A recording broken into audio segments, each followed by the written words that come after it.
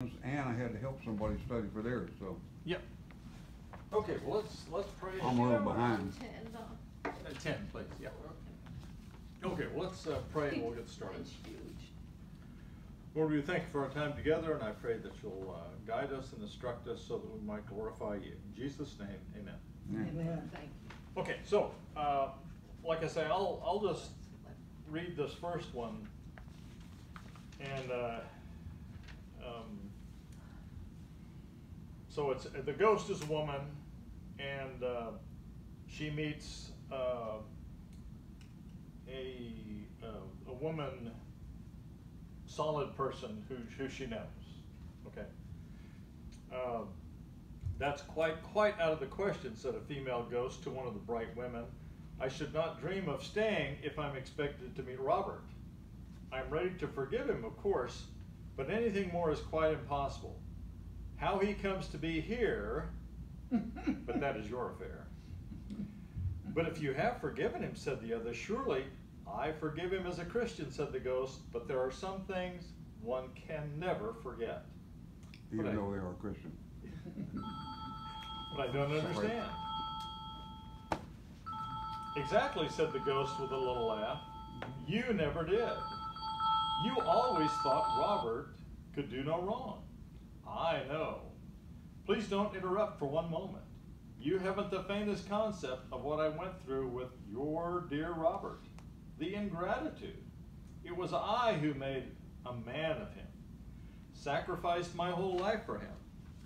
And what was my reward? Absolute, utter selfishness. No, but listen. He was pottering along on about 600 a year when I married him. And mark my words, Hilda, he'd have been in that position to the day of his death if it hadn't been for me.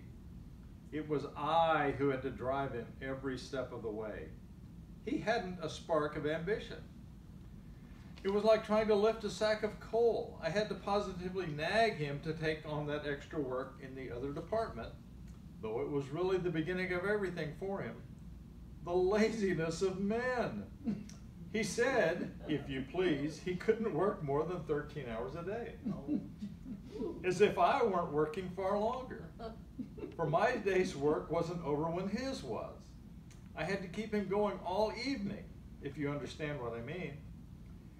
If he'd had his way, he'd have just sat in an armchair and sulked when dinner was over. It was I who had to draw him out of himself and brighten him up and make conversation. With no help from him, of course. Sometimes he didn't even listen. As I said to him, I should have thought good manners, if nothing else. He seemed to have forgotten that I was a lady, even if I had married him. And all the time I was working my fingers to the bone for him without the slightest appreciation. I used to spend simply hours arranging flowers to make that poky little house nice. Instead of thanking me, what do you think he said? He said he wished I wouldn't fill up the writing desk with them when he wanted to use it. And there was a perfectly frightful fuss one evening because I spilled one of the vases over some papers of his. It was all nonsense, really, because they weren't anything to do with his work. He had some silly idea of writing a book in those days, as if he could. I cured him of that in the end. One of the ladies really should read this. No, Hilda, you must listen to me. The trouble I went to, entertaining. Robert's idea was that he'd just slink off by himself every now and then to see what he called his old friends and leave me to amuse myself. But I knew from the first that those friends were doing him no good. No, Robert, I said, your friends are now mine. It is my duty to have them here, however tired I am and however little I can afford it. You'd have thought that would have been enough, but they did come for a bit. That is where I had to use a certain amount of tact. A woman who has her wits about her can always drop in a word here or there. I wanted Robert to see them against a different background. They weren't quite at their ease, somehow, in my drawing room. Not at their best. I couldn't help laughing sometimes. Of course, Robert was uncomfortable while the treatment was going on, but it was all for his own good in the end. None of that set were friends of his any longer by the end of the first year. And then he got a new job, a great step up. But what do you think? Instead of realizing that we now had a chance to spread out a bit, all he said was, well, now, for God's sake, let's have some peace. That nearly finished me. I nearly gave him up altogether, but I knew my duty. I've always done my duty. You can't believe the work I had getting him to agree to a bigger house and then finding a house. I couldn't have grudged it one scrap if only he'd taken it in the right spirit. If only he'd seen the fun of it all. If he'd have been a different sort of man, it would have been fun meeting him on the doorstep as he came back from the office and saying, come along, Bobs. No time for dinner tonight. I've just heard of a house near Watford, and I've got the keys, and we can get there and back by 1 o'clock. But with him, hello, come in. It was perfect misery, Hilda, for by this time your wonderful Robert was turning into the sort of man who cares about nothing but food. Well, I got him into the new house at last. Yes, I know. It was a little more than we could really afford at the moment, but all sorts of things were opening up before him. And of course, I began to entertain properly. No more of his sort of friends, thank you. I was doing it all for his sake. Every useful friend he ever made was due to me. Naturally, I had to dress well. They ought to have been the happiest years of both our lives. If they weren't, he had no one but himself to thank. Oh, he was a maddening man, simply maddening. He just set himself up to get old and silent and grumpy, just sank into himself. He could have looked years younger if he had taken the trouble. He needn't have walked with a stoop. I'm sure I warned him about that often enough. He was the most miserable host. Whenever we gave a party, everything rested on my shoulders. Robert was simply a wet blanket. As I said to him, and if I said it once, I said it 100 times, he hadn't always been like that. There had been a time when he took an interest in all sorts of things and had been quite ready to make friends. What on earth is coming over you, I used to say. But now he just didn't answer at all. He would sit staring at me with his great big eyes. I came to hate a man with dark eyes. And I knew it now, and I know it now, just hating me. That was my reward after all I'd done. Sheer, wicked, senseless hatred. At the very moment when he was a richer man than he'd ever dreamed of being. As I used to say to him, Robert, you're simply letting yourself go to seed. The younger men who came to the house, it wasn't my fault if they liked me better than my old bear of a husband, used to laugh at him.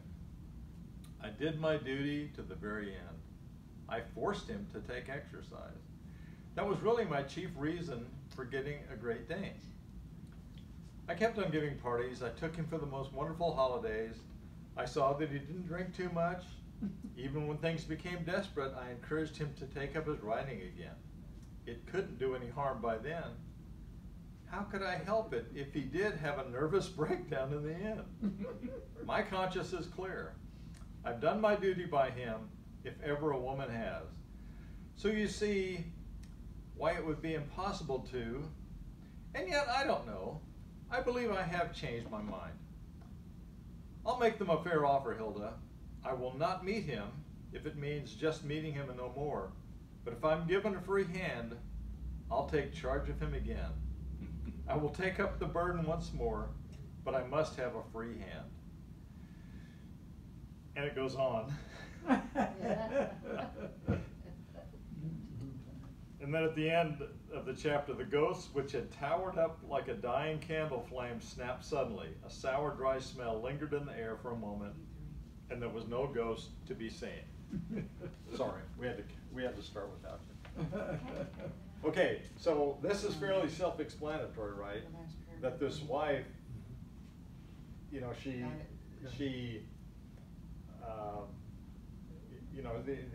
her only interest in going to heaven was to control her husband some more. moral to that story is I can never see the kingdom of God. The word I, or the letter I in there was about 50 times. Yeah. Yeah. It's all about I. me. Uh-huh. You ever watch Keeping Up Appearances? Oh, yeah. Mhm. Oh, yeah. Yeah. There it is. Exactly. There it is, yeah. Okay. You girls ready? Yes. Okay. Okay. So we did, I went ahead and did the first one. Okay, so you ready to do the second one? Yes. Okay, so, who's gonna do the third one? The next one, with the lizard?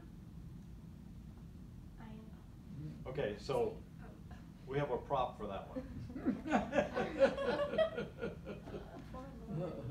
The book has a red lizard, but We've got a. we're gonna have to go with the gray. Maybe he ate a red lizard. Oh, yeah, the frog is. Okay, so this one is, Yeah, so you're gonna. this one is, this is another good one too.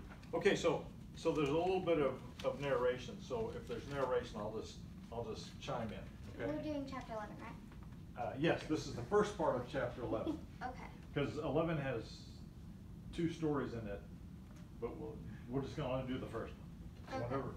whenever y'all are ready. Okay. Oh, Reginald, it's you, is it? Yes, dear. I know you expected someone else. Can you, I hope, be a little glad to see even me for the present? I'm sorry. I did think Michael would have come. He is here, of course. He's there far up in the mountains. Why hasn't he come to meet me? Didn't he know? My dear, don't worry. It will all come right presently. It wouldn't have done, not yet. He wouldn't be able to see or hear you as you are at present. You'd be totally invisible to Michael, but we'll soon build you up. I should have thought if you can see me, my own son could. It doesn't always happen like that, you see. I have specialized in this sort of work. Oh, it's work, is it? Well, when am I going to be allowed to see him? There's no question of being allowed, Pam. As soon as it's possible for him to see you, of course he will. You need to be thickened up a bit. How? I'm afraid the first step is a hard one. But after that, you'll go on like a house on fire. You will become solid enough for Michael to perceive you when you learn to want someone else besides Michael.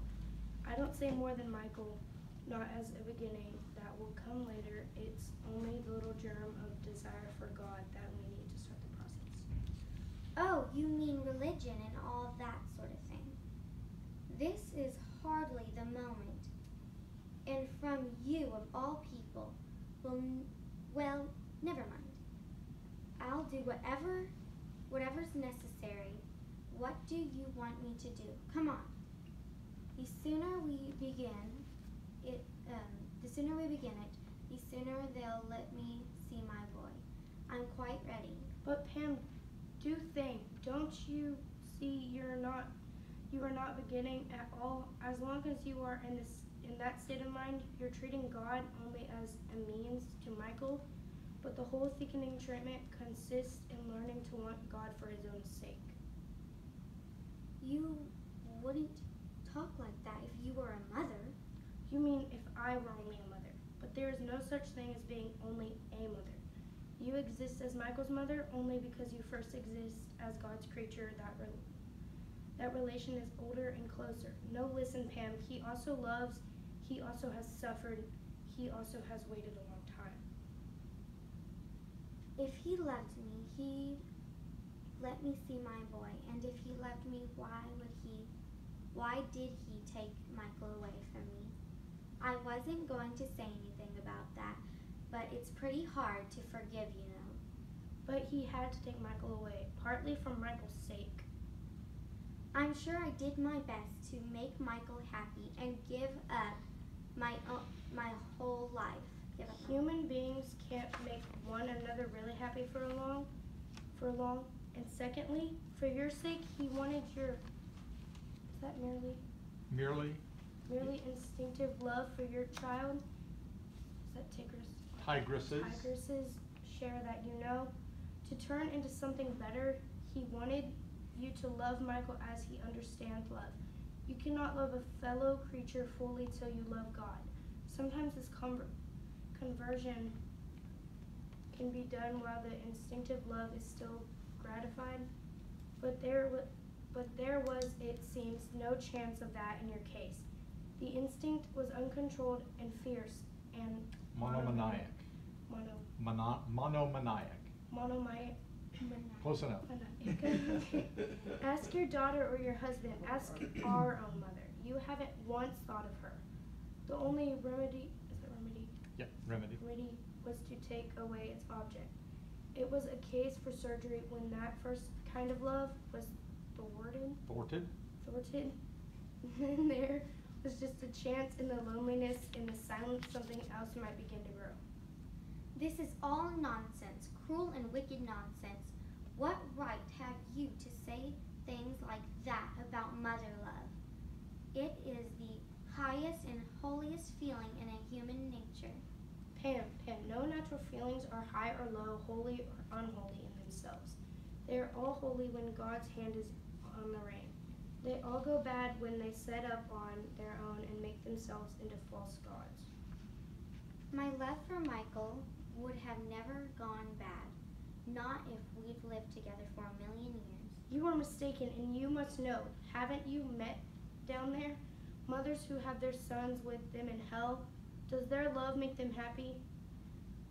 If you mean people like the Guthrie. women and her dreadful Bobby, of course not. I hope you're not suggesting if I had Michael, I'd be perfectly happy even in that town. I wouldn't be always talking about him till everyone hated the sound of his name, which is what Winifred Guthrie does about her brat. I wouldn't quarrel with people for not taking enough notice of him, and then be ferociously jealous if they did. I wouldn't go about whining and complaining that he wasn't nice to me, because of course he would be nice. Don't you dare suggest that Michael could ever become like that Guthrie boy. There are some things I don't stand. What you have seen in is it Guthrie? Guthrie's, yeah. In what natural affection turns to the end if it will not be converted? It's a lie, a wicked, cruel lie. How could anyone love their son more than I did? Haven't I lived only for the memory of all these years? That was rather a mistake, Pam. In your heart of hearts, you know it was. What was a mistake? All that 10-year ritual of grief, keeping his room exactly as he left it, keeping anniversaries, refusing to leave the house though Dick and Merle were both wretched there. Of course they didn't care. I know that. I soon learned to expect no real sympathy from them. You're wrong. No man ever felt his son's death more than Dick. Not many girls loved their brothers better than Merle. It was against Michael they revolted. It was against you, having their whole life dominated by the tyranny of the past, and not really even Michael's past, but your past. You are heartless. Everyone is heartless. The past was all I had. It was all you chose to have. It was the wrong way to deal with sorrow. It was Egyptian, like embalming a dead body. Oh, of course I'm wrong. Everything I say and do is wrong, according to you. But of course. That's what we all find when we reach this country. We've all been wrong. That's the great joke. There's no need to go on pretending one was right after that. We begin living. How dare you laugh about it? Give me my boy, do you hear? I don't care about all your rules and regulations. I don't believe in a God who keeps mothers and son apart. I believe in a God of love. No one had a right to come between me and my son, not even God. Tell him that to his face. I want my boy, and I mean to have him. He is mine. Do you understand? Mine, mine, mine. Forever and ever. He will be, Pam. Everything will be yours. God himself will be yours, but not that way. Nothing can be yours by nature. What? What?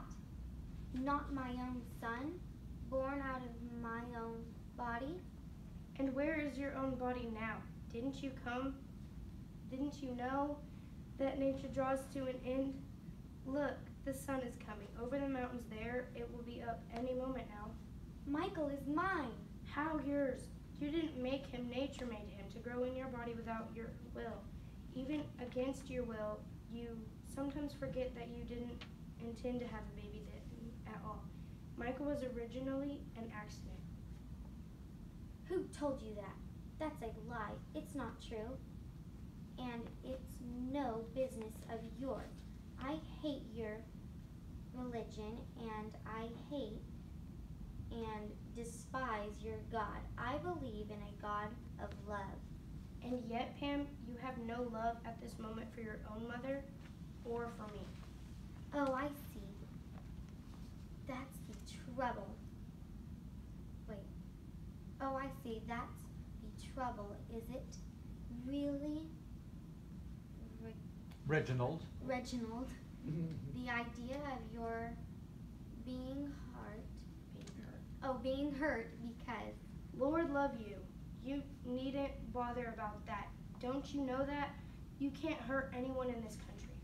The ghost was silent and opened mouth for a moment, more wilted, I thought, by this reassurance than by anything else than has been said. Okay, well, thank you, girls. That was excellent. Amen. They get better all the time. I'm telling you. There you go. Okay, so here we have a case of the mother who lost her son, and you know what's her thing? You know, she wants her son. You know, she wants to possess him even after death. So But that's she's oblivious to the same loss of the rest of her family. Right. Her husband Right. and her daughter. Yeah. She's completely, like the other woman with her husband, she's completely self-absorbed. right. And I wrote this note down, she has a struggle, especially the last part, between understanding the natural and the spiritual. Yeah. Now another thing that we see here is that, you know, she holds mother love as the highest thing. Mhm. You know, it is there is nothing higher than a mother's love. Yep. And see, that's where she has to get readjusted. That, well, no, that has to be below God and her relationship with God. And also, even the best things in this life have to be redeemed. Everything has to be redeemed, even good things. Well, Yeah. right after the beginning, might have been the second day, when you talked about, well, I think it was the first lesson, that you talked about, this is about choices. Right. That's why they're on that bus trying to get to heaven instead of being in heaven. Right. And the question and the answer here on 103, he says, and she says, what? Not my own son, born of my own body? Self-absorbed, and his answer is, and where's your body now? That's right. Yeah. You had choices to make. Mhm. Your son is here, And where are you now? Yeah. Where's your body? Yeah. Right. Yeah, so it is all choices, etc. Okay, well, we're in good time. I have one question before you go Yeah. on. On page 88, there's no question of being allowed, Pam. As soon as it's possible for him to see you, of course, he will. You need to be thickened up a bit. Yeah, remember What is thickened up? well, right off the bat, remember these people who came off the bus were just vapors. You know, they're just ghosts. They can't even stand on the grass. Okay. Because there's no substance to them. Okay. Whereas heaven itself is solid. I see. Okay. And so, Okay. yeah, that's why they're Okay. talking to solid people. I see. Well, Good. when I read that, and it alluded to a lot the same thing in the several chapters before that, but this thickening up, you know, that's happened several times. He said, if you make better choices and do better things, you can become like us. Yeah. You can Yes. reach that point where you can. Right. And when you think about that, and the Bible talks about the sanctifying process. That's how we thicken up. Yeah. That's how we become more like Christ, is the sanctifying process. Okay. Now we're going to move on to the next one. Just pretend this is a red lizard. Okay. So who is the heavenly person? I am. Okay. So can we put this on your shoulder? Sure. All right. Oh yeah, maybe your hair will kind of hold it there. Okay. So up to now we've kind of had failures, right? People made the Yeah. wrong choice. So the happy ending is, spoiler alert, this is going to have the happy ending.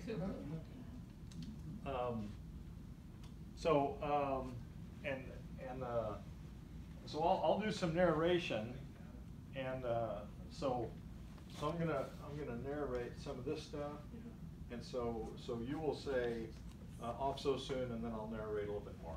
Okay. So our narrator is still with George MacDonald, and they're going from place to place. I saw coming toward us a ghost who carried something on his shoulder. Like all the ghosts, he was unsubstantial, but they differed from one another as smokes differ. Some had been whitish. This one was dark and oily. What sat on his shoulder was with a little red lizard, and it was twitching its tail like a whip and whispering things in his ear. As we caught sight of him, he turned his head to the reptile with a snarl of impatience. "Shut up, I tell you," he said. It wagged its tail and continued to whisper to him.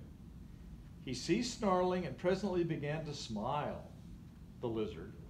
Then he turned and started to limp westward away from the mountains.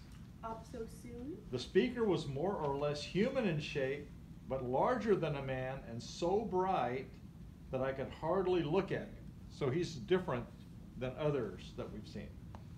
His presence smote my eyes and on my body too, for there was heat coming from him as well as light. This is important. Heat as well as light. Like the morning sun at the beginning of a tyrannous summer day, which we all can identify with right now. Okay, continue. Yes, I'm off. Thanks for all your hospitality, but it's no good. You see, I told this little chap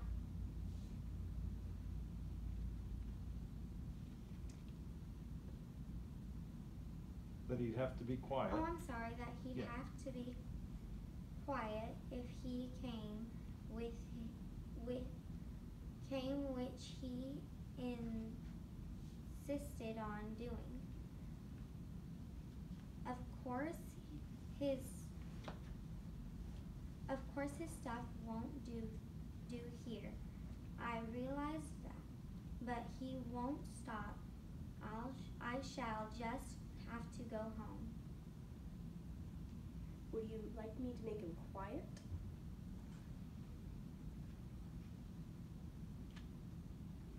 I know. Of course I would. Oh, of course I would. Then I will kill him.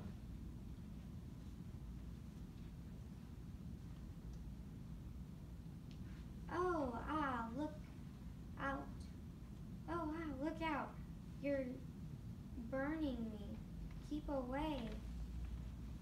Don't you want him killed? You didn't say anything about killing him at first. I hardly meant to bother you with anything so discreet Drastic. drastic as that. It's the only way. Shall I kill it? Weird part.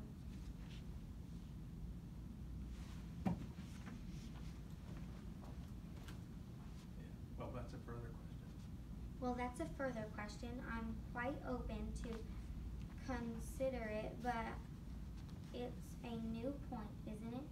I mean, for the moment, I was only thinking about silencing it because up here, well, it's so damned embarrassing. May I kill it? Well, there's some time to discuss that later. There is no time. May I kill it? Please, I never meant to be such a not a what? Nuisance. Nuisance. Please, really, don't bother. Look, it's gone to sleep of its own accord. I'm sure it'll be all right now. Thanks ever so much. May I kill it? Honestly, I don't think there's that The slightest necessity. the slightest necessity for that. I'm sure I shall be able to keep it in order now. I think the gradual process would be far better than killing it. The gradual process is of no use to it all. Don't you think so? Oh, that was your line. Don't you think so? Yeah, you're, don't you think so? Oh, don't you think so? Well, I'll think over that. You've said very carefully. I honestly will, in fact. I'd let you kill it now, but as a matter of fact, I'm not feeling frightfully well today. It would be most silly to do it now. I'd need to be in good health for the operation some other day, perhaps. There's no other day. All days are present now. Get back, you're burning me. How can I tell you, kill it? You'd kill me if you did. It is not so. Why, you're hurting me now. I never said it wouldn't hurt you. I said it wouldn't kill you. Oh, I know. You think I'm a coward, but it isn't that really. It isn't. I say let me run back by tonight's bus and get an opinion from my own doctor. I'll come again the first moment I can. This moment contains all moments. Why are you torturing me? You are jeering at me. How can I let you tear me in pieces? If you wanted to help me, why didn't you kill and damn the thing without asking me before? I knew it would be all over by now if you had. I cannot kill it against your will. It is impossible. Have I your permission? The angel's hands were almost closed on the lizard, but not quite. Then the lizard began chattering to the ghost so loud that even I could hear what it was saying. Be careful, it said.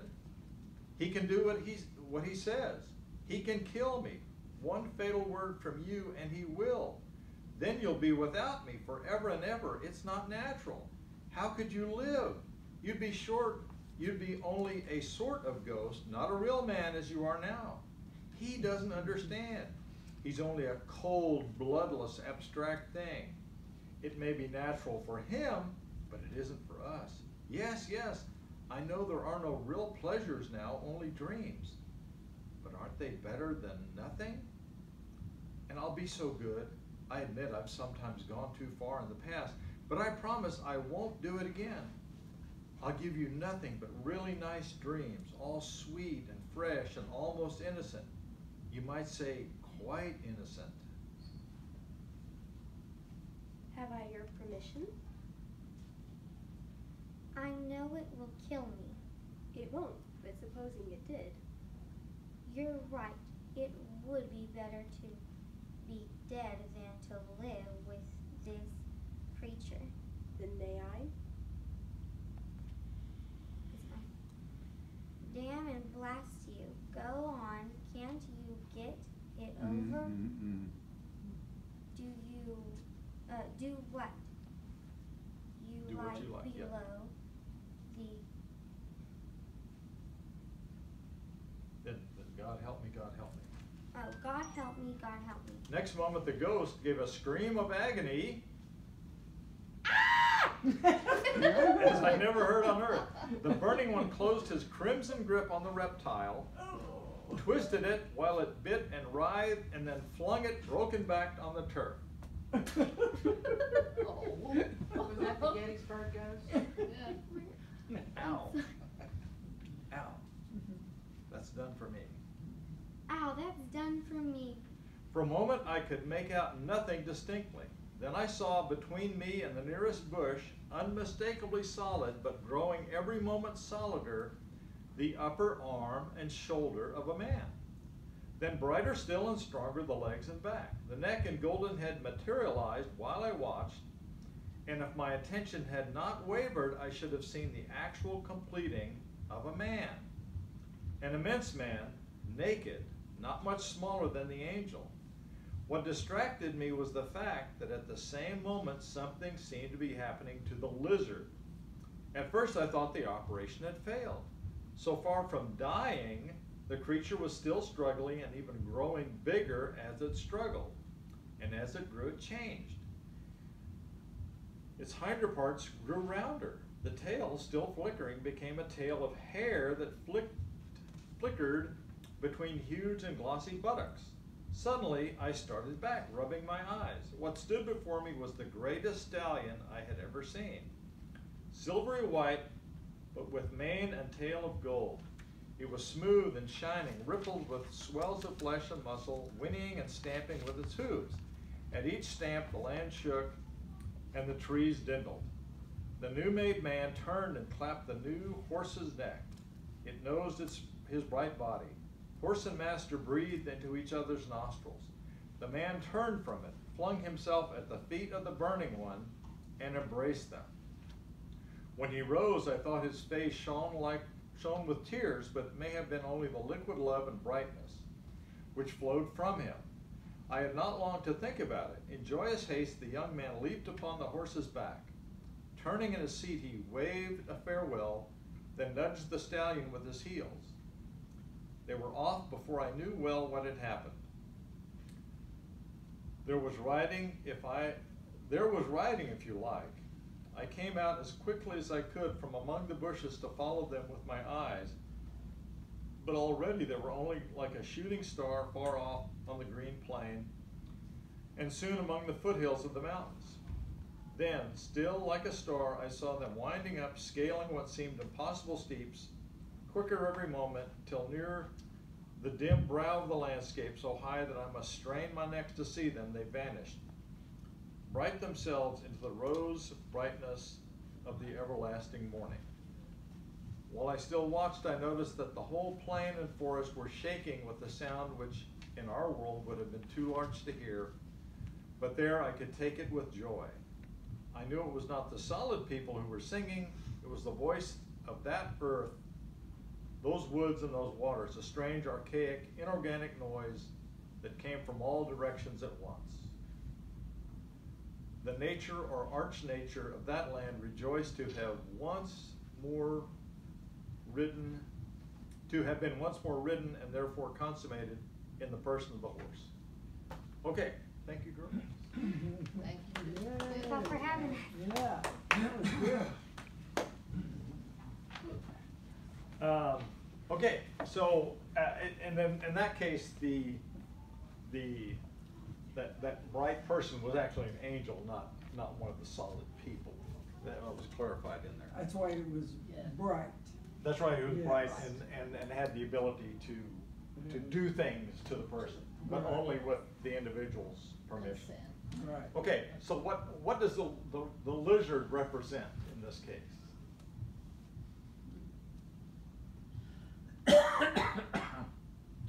Okay, think of it in these terms. It's Right. it's like some vice that this guy had. It's her fallen nature. It's her old nature. It's what I began to see develop. It's her whole nature, because he said, if you kill my old nature that I'm holding on to desperately, and I'm not willing to give it up, you're gonna kill me. I'm gonna die right along with it. Right. And I can't give it up. Right, but I think another way to apply it is Mhm. that it's like some vice that you have. Some vice, yeah. You know, is it I can't turn loose. Is it drink or drugs or Whatever. buying lotto tickets or, you know, whatever your thing is? Right. Something innocent like Bluebell ice cream or whatever. Watch out. And that's, Yeah, and Be careful. But the idea, Toys on that one. but the idea is that if it's something that, you know, controls you right. as opposed to you controlling it, you know, that's the thing that we need to get rid of. Yeah. And so. And remember their choices, like we talked about.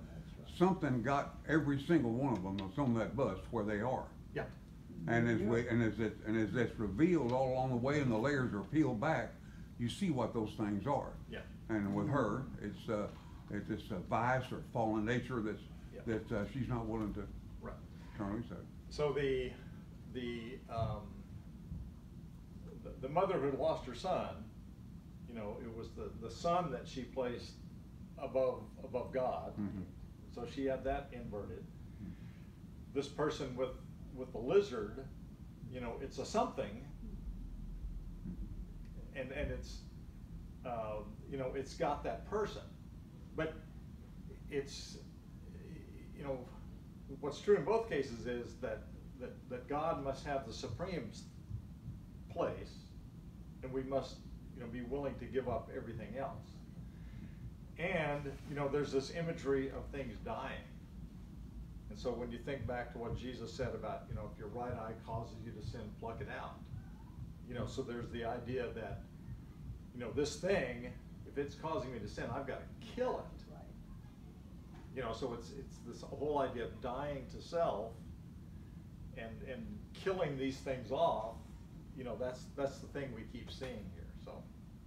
Yeah, that's what Paul said. You know, I die daily. You know, Yeah. and so this person was right in that it'll kill me also. We have to die to self continually. Right, but then see the happier part of the story is that once we let God have His way Mhm. and purge us of whatever this is, whether you think of it as your And the angel was trying to get that over to her. right, Yeah. The woman who was lost her son and lost everything. yeah, But the Right. woman who is saved and loses a son loses nothing. yeah. Right. Right, but also then the dead lizard, Mm-hmm. you know, becomes something magnificent. Yeah, the white horse is a picture of righteousness. Yeah. Yeah, born from the fact that like you said, getting solider, or the change of way, change of thought, change of a choice. Yeah. And then once the guy let the lizard be killed, Mm-hmm. see, his transformation was complete. He went from being just a ghost into something really solid and beautiful, and what had been a weakness Right. became a strength as he allowed it to be Yeah. killed and redeemed. Paul echoed what he said. It is no longer I live, but Christ who Yeah. lives in me. Yeah. We have to die to something. Of course, that whole idea is that someone who has come from purgatory, I suppose, to this spot actually makes it on into heaven.